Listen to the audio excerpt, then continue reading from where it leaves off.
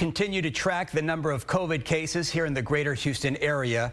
CTRAC, or the Southeast Texas Regional Advisory Council, tracks numbers in these 25 counties highlighted here, and they're reporting COVID hospitalizations for the past 2 weeks have been the highest extended duration in its history. So what does that mean? KPRC 2's Andy Sirota joins us live from Harris County Public Health now with a closer look. Andy? Chris, our numbers are not falling in line with what the latest COVID trends are showing across our state. Governor Greg Abbott tweeting about those this morning.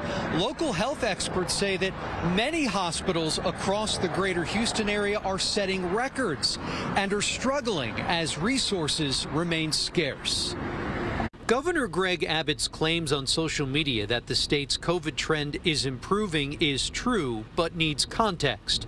The president of Harris Health System says while the numbers have come down a bit, they're plateauing at an extremely high level, much higher than they were during the winter surge. This is not the time to celebrate or high five and take vacation time. Things are still very, very dire. Yesterday, hospitals in the Harris Health System surpassed their highest number of COVID ICU patients since the start of the pandemic, and over the last 5 days experienced their highest number of COVID-related deaths ever. We are at a point that we are literally running out of physical space inside the hospital.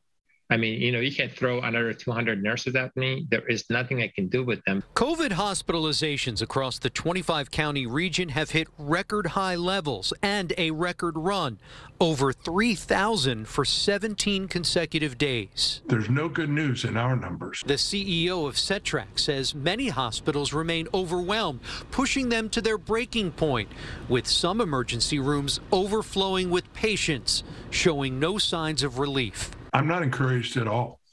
Not at all. We have some terrific needs at some of our hospitals, and the nursing staff and the physicians and everybody, the housekeeping staff, they are exhausted, and there's no one to replace them.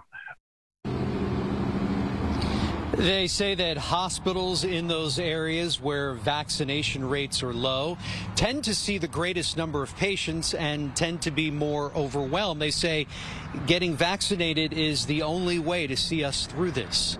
Live in the Galleria area tonight, Andy Sirota, KPRC 2 News.